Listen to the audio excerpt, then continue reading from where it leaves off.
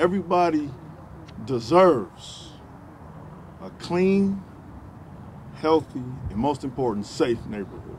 The Alert Neighbor program provides funding for Ring doorbell cameras, lighting, and signage to empower residents to take back their neighborhoods. We need nosy neighbors.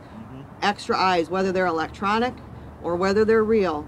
That's what we rely on. That's what we depend on. Alderman Russell Stamper of the 15th Aldermanic District believes neighbors should work together, and through this program, they can do just that. If you elected to receive Ring, everybody will receive a ring, or you can get cameras spread out.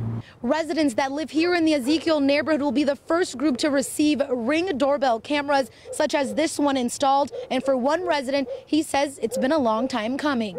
We don't want the wrong type of people coming and doing things in our neighborhood. Kenneth McGee says he sees crimes such as drug buys, prostitution, and burglaries that happen. And for a community that is mainly retirees, he wants for a safer environment. We want our neighborhood to be safe for our retirements and for our grandkids to come by and visit.